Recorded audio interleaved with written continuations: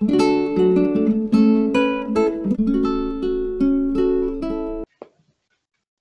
in this lecture, we are going to discuss about some applications of recurrence relation. So the very first application of recurrence relation is we will develop a recurrence relation or to find the amount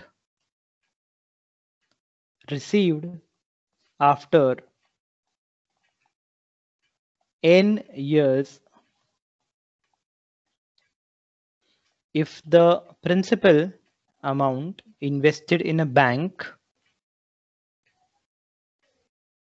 is P0 and the rate of interest is R%. Okay, so we are going to find a recurrence relation which will do this work. I want to find the amount received after n years if I invest principal P0, and what is the rate of interest? The rate of interest is R%. And we will also find the and we will solve this recurrence relation. We will also not only develop a recurrence relation, but we are also going to solve it, and we are going to solve it by the iterative method. So if I go for the solution, what is P0? P0 is nothing but the principal amount, the principal which we are going to invest at a very initial stage. What is P1? I'm going to denote P1 is the amount after 1 year. So after 1 year, I'm going to receive the amount. How much? 1 year. Amount after 1 year. What is P2? P2 is similarly the amount after 2 years which we are going to receive from the bank. Okay. So what is PN? What is PN going to denote by? PN is going to denote the amount after how many years? Amount after n years that we are going to receive from the bank. That is what we want to find. Find the amount after n years. So we actually want to find what? We actually want to find PN. Now, if you know that if P0 is the initial investment in the bank, okay, after 1 year, how much money will I get from the bank? We all know that simple interest will be how much? The simple interest will be P0 into 1 into R, because it is only 1 year.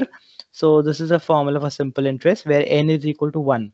So this will be the simple interest, and therefore what will be the complete amount after 1 year? We know that after 1 year I will get my principal also will be there, and simple interest will also be there. So this is the formula for the amount after 1 year. So P1 will be how much? P1 will be P0 plus simple interest. How much is the simple interest? The simple interest is P0 multiplied by R upon 100. So this is the formula for P1. So P1 is equal to P0 multiplied by what? 1 plus R upon 100. Okay. Now, if I do the same calculation after 2 years, what am I going to get after 2 years on similar logic? So this is the first step. Okay, this is the first stage, I will say. So what is P2? P2 is the amount which we are going to get after how many years? After 2 years. And if I use the same logic, what will I get similarly? Now we can make a guess. P2 will be equal to what? P1 into 1 plus R upon 100. So this is the second stage. What is the third stage?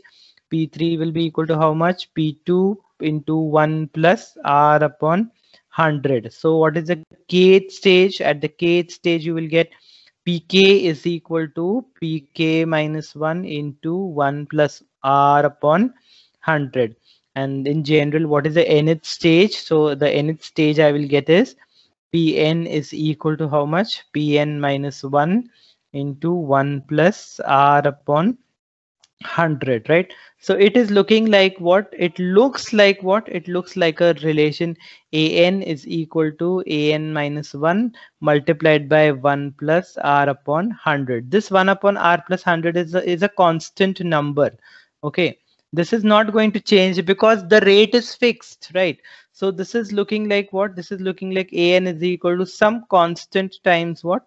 some constant times an minus 1. So this is actually what this Pn equal to Pn minus 1 into 1 plus r upon 100. This actually is what? This actually is a recurrence relation. Okay, and what we will do is now we are going to solve this recurrence relation. So how am I going to solve this recurrence relation? So what I will do is this 1 plus r upon 100, this quantity I'm going to call, for my convenience, I'm going to call it what? I'm going to call it alpha.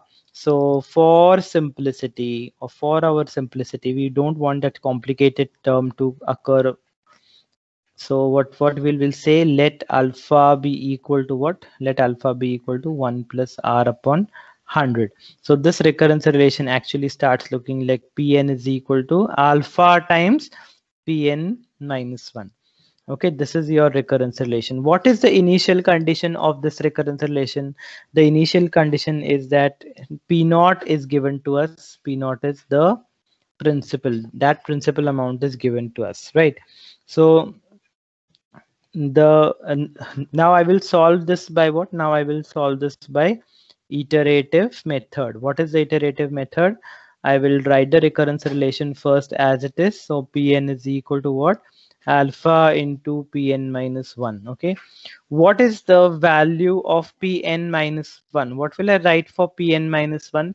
For Pn minus 1, I will write alpha into how much? I will write alpha into Pn minus 2. So this will become what? Alpha square times Pn minus 2. And when I go ahead now, what will I write? Alpha square into alpha multiplied by Pn minus 3. So this will further become what? Alpha cube into Pn minus 3. This is the third stage. So similarly for the fourth stage, what will I get? Alpha raised to 4 Pn minus 4. And what will I get for the kth stage? When I go continuing like this, I will get alpha raised to k into Pn minus k. What is the left hand side? I remember that the left hand side is Pn. So this is what? Pn is equal to alpha raised to k, Pn minus k, right? And I will put the value of k equal to what? I will put k equal to n. When I put k equal to n, what will I get?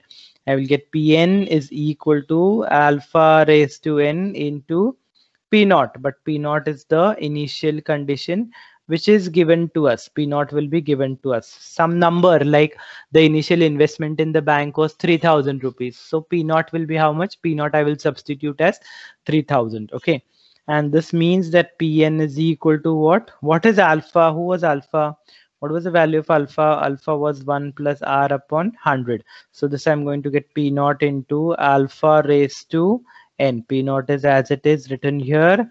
Okay, and alpha raised to n is written over here. What is alpha raised to n? Means 1 plus r upon 100 power n. So I got a formula that what is Pn? What was Pn denoting? Pn was denoting the amount received from the bank after how many years? After n years. So what will be that amount? The formula for that amount will be P naught is Pn is equal to P naught multiplied by 1 plus r upon 100 power n. What is P naught? Where P naught is the initial principal which was invested in the bank. What is r? R is the rate of interest and n is the number of years. This formula is also called as the formula for compound interest, calculating the compound interest. So this formula is also called as the compound interest formula to calculate the amount after n years in the bank.